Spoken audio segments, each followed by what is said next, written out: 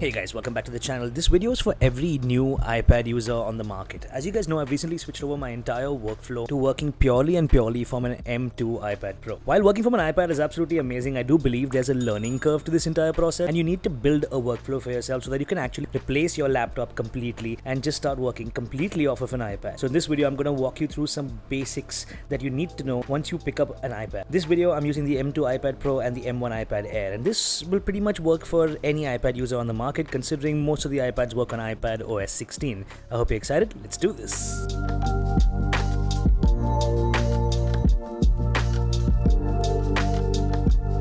Let's do a quick rundown on all the physical aspects of the iPad. We have the M2 iPad Pro on the left and the M1 iPad Air on the right. As you guys can see, they're very similar devices. On the iPad Air, you have one camera at the back, whereas on the M2 iPad Pro, you have two cameras. These devices are basically aluminium and glass. They're really nice. The iPad Pro has a Face ID sensor as well as the front-facing camera put together, which is what you're seeing on the left, whereas the iPad Air has a Touch ID sensor, which is also integrated into the power button, which I think is really cool. I like Touch ID a lot. You have Apple Pencil support for both these iPads. Both of them are compatible with the Apple Pencil 2. Each iPad comes with a USB-C port at the bottom. Both these iPads are pretty well built. Now, the iPad Pros have been known to bend, so you definitely want to get a case for them. I've never really bent an iPad Pro till today, but it is what it is. The back of the iPads, both of them, you'll see a smart connector which helps you connect to the Magic Keyboard. Of course, for the M1 iPad Air, you're going to have to use the smaller keyboard, whereas the M2 iPad Pros come in two sizes, so you can choose a keyboard of your liking.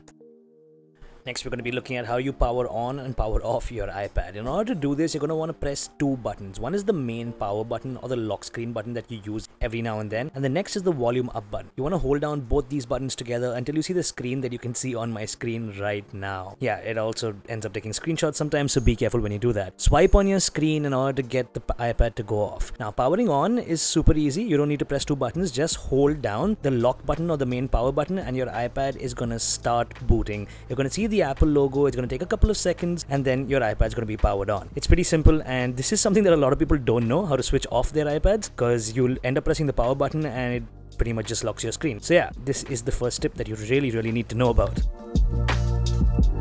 When you unlock your iPad for the first time, what you're going to see is this page. This is known as your home page. Whenever you want to do any kind of work on your iPad, this is where you start from. Swiping right from here will take you to your next page of apps, and swiping left from here will take you to your widgets, which are also customizable. The home page is pretty much, as the name suggests, your home screen. This is what you want to keep in mind at all times, and this is the main space where you're going to get any work done.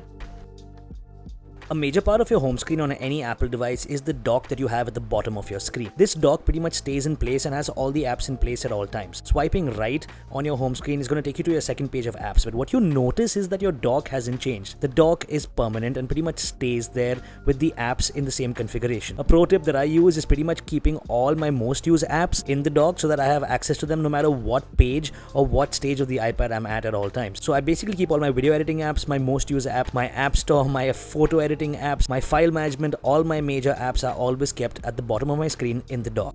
The next thing we're going to look at is navigating and moving around between your iPad, between all the apps that you have installed on it, and basic gestures on how to get control of anything that you want to do. As you can see, swiping left and right changes pages. I'm going to go and launch an app, for example, the App Store. As you see, the App Store pretty much takes up the entire screen, and I'm just going to wait for it to load. Here we are, we're completely loaded up onto the App Store. Now, what you can do next is you want to look down at this little line. This little line at the bottom of your screen is the control bar. Pulling up on this control strip gives you access to different apps that are in your dock. Basically, you can switch between apps by just pulling it up, getting your dock in front of you, tapping on the app, and switching between the apps at any given point in time. It's really handy, and this is why I said keep your most used apps in the dock at all times. If you long swipe on the control bar, you're going to see all the apps that are running in the background. Essentially, every time you swipe up, you're not closing an app, you're just minimizing the app and getting out of it, going back to your home screen. If you want to get out of an app, all you want to do is long swipe and swipe really fast on the control bar at the bottom of your screen, and you're going to go back to your home screen, as you can see right now.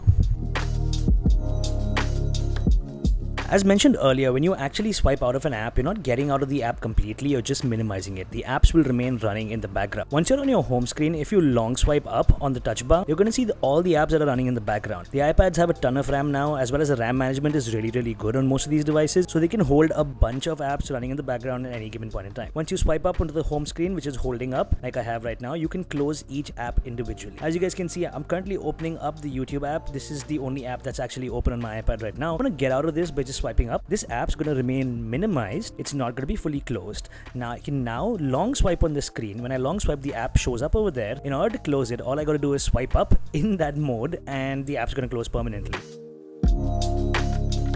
Let's quickly run into a menu that you're going to want to use majority of the time on any Apple device. This is your settings menu. Settings I keep down in the dock because it's pretty handy, very useful. And knowing what's inside this menu is really important. Right on the top, you're going to be greeted with your Apple ID. You can see my name on the top. In the right hand side, when you click on this, you're going to see your name, your phone numbers, password and security, payments and shipping, subscriptions, iCloud information, media and purchases, and all the different devices that you have within your Apple ecosystem. Of course, you have airplane mode, which is, as the name suggests, what it is. Wi-Fi, Bluetooth and VPN settings, they all are available here. You can pretty much control this even in the control center. Notifications, I keep majority of them off on my iPad. Sounds, if you want to control your sound settings. Focus modes, which I'm going to break down in another video for you guys. Screen time, which gives you the information about all the apps that are running, how much screen time you have on your device. It's really useful if you're trying to get into digital minimalism, which is kind of important. It's something that I've been looking at for the last few years. Of course, the general settings are the most important because when you go in there, you get all the information in the about menu regarding your device. You also get information regarding your software updates over here, and you can also trigger a software update on your iPad over here. It's really important to keep up with the latest operating system software updates pumped out by Apple because that's one of the main reasons to get an Apple device. The kind of software support that you get on these devices is crazy. The current software at the time of recording this is iPadOS 16.2. You can also get to know your iPad storage over here, and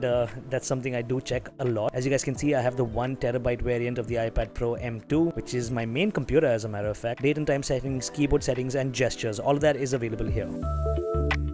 While jumping into your settings is a really nice way so that you can go ahead and control your iPad as well as customize your iPad. One of the main features on any Apple device, doesn't matter which model you have, whether it's the M2 iPad Pro, M1 iPad Air, iPhone, or even your Mac, is the control center. The control center is on the top right hand side of your screen. You got to swipe down from there. Over here, you're going to see a bunch of settings clustered together.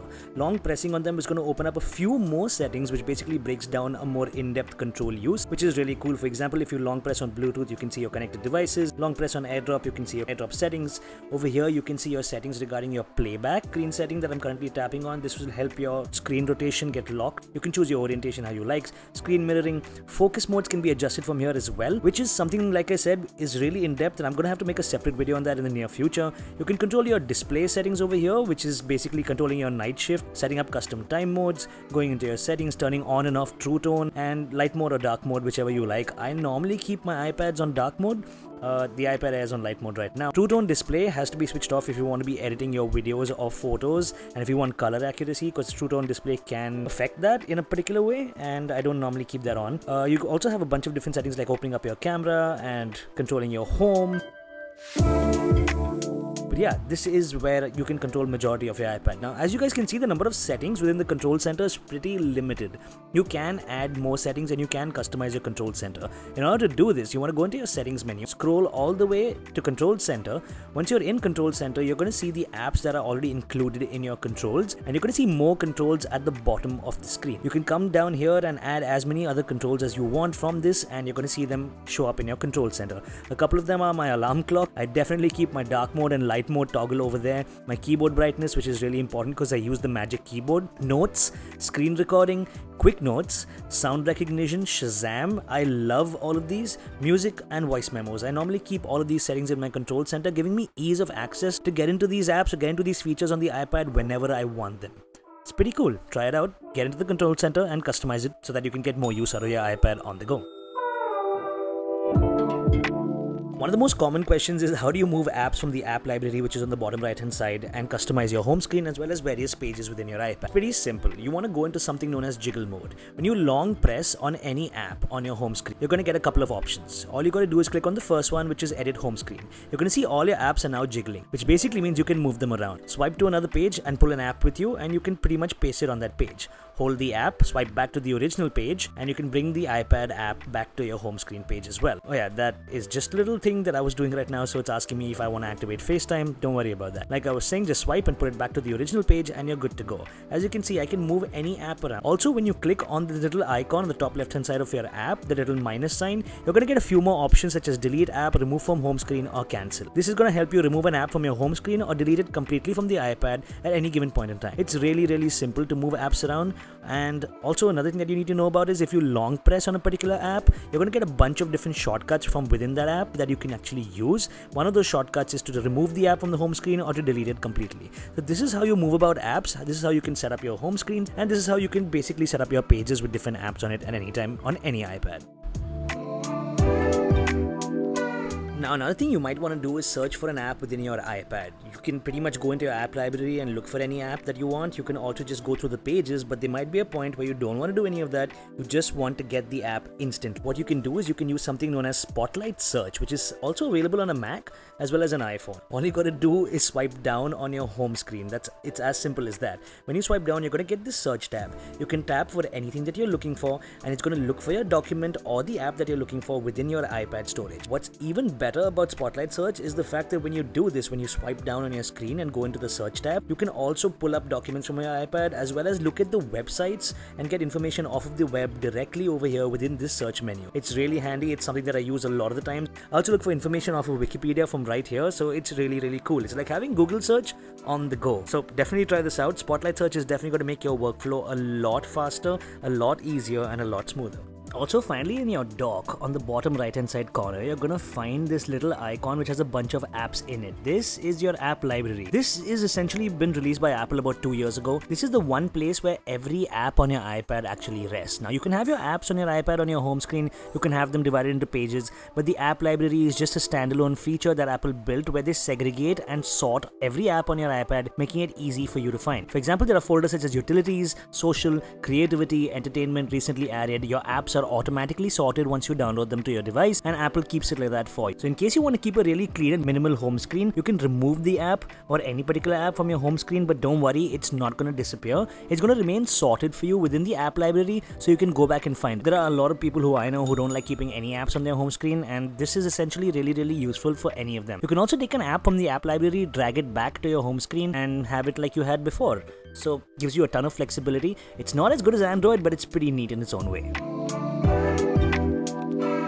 Also, in case you've noticed the slightly dark theme on my iPad, I like my devices slightly dark. It's just something that's a personal preference, and I think the dark mode on the iPad is absolutely amazing. It's just an ordinary mention in this video. It's not something groundbreaking, but I normally keep it here in my control center where I can basically toggle from light mode to dark mode at any given point in time. I prefer dark mode and I leave my iPads like that. And if you want to get the best battery life out of your iPad, I would suggest you do this too, because dark mode just keeps everything dimmer and doesn't blow out your screen, so gives you better battery life.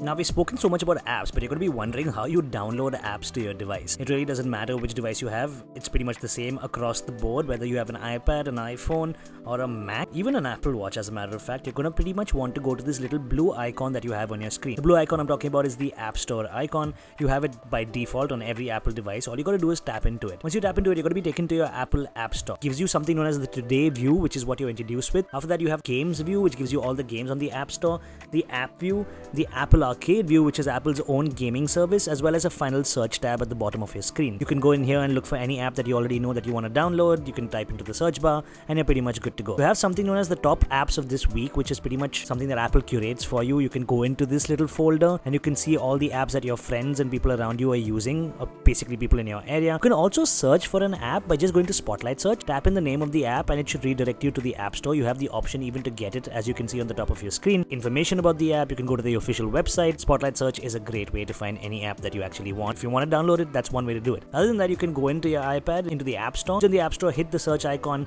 type the name of the app, and once you're there, you're going to be directed to that app itself. Once you're in the app, you have to hit the Get button in order to get this app downloaded onto your device. You'll either have to put in your Apple ID password, or you'll be allowed to use your biometric settings. You can use Touch ID. If it's a newer iPad, you can pretty much use Face ID. In case you want to know how to update the apps on your iPad, iPhone, or any Apple device, inside the App Store on the top right hand side corner, you're going to see an icon that looks like a human being. That's pretty much your Apple account. You can go into your Apple account, take a look at all the apps that you've purchased, take a look at all the notifications that you have, add money to your Apple account as well, look at your subscriptions, manage your subscriptions from here, which is very, very handy. Also, below that, you can see upcoming automatic updates. All you got to do is pull down on this screen to refresh it, and you're going to be able to see all the updates that are pending for all the apps within your iPad. Hit update all, and boom, your apps are going to get updated. I think you should do this once every week at least, so that your iPad stays optimized, you don't have any bugs on your device, and just keeps running as smoothly as you would want it to.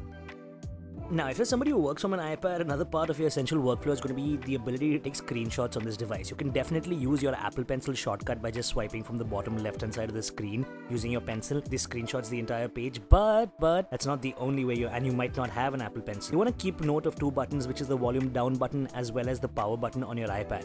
This works on all iPads. All you want to do is snap these two buttons together, and your iPad's going to take a screenshot and give you a preview on the screen itself. You have a bunch of options that you can use on this screen for sharing. The most important is if you're working on a web page, you have two options. You have screen as well as you have full page. Full page essentially lets you take a screenshot of the entire web page in front of you. This is pretty awesome in my opinion, because you might be somebody who's doing a bunch of research and you want to save the entire web page preview, you want to mark up different aspects of the web page, you can essentially save the entire page. Of course, you can go back to the traditional screen as well and just screenshot whatever's on your screen at any given point in time. That works too. You have markup tools right here which you can use with the Apple Pencil, or you can also use essentially a keyboard and markup. You can also use your fingers and markup, whatever works for you in your workflow. Overall, I think this is really, really useful. You can zoom in and zoom out on your screenshots. You can adjust the opacity of the screenshot as well. And you have the ability to share screenshots directly from here. Normally what I do is I save to photos or save to files. I can also delete the screenshot directly from here, making this super handy and prevent any clutter in case I've accidentally taken a screenshot. Overall, this is really, really easy. Also, you need to know if you save to photos, you do have an album that's automatically created by Apple for you called Screenshots. So basically all your screenshots are going to be right here. I think that's pretty cool itself. So yeah, keep that in mind. Pretty much it for today's tutorial. The iPad's so big it could take me days, weeks and hours to break this baby down, but I've pretty much gone through all the essential basics that you guys need to know in today's video. So if you did enjoy it, do give it a thumbs up, share this video with your friends, and don't forget to hit that like button. Thanks for watching. See you next time. Peace.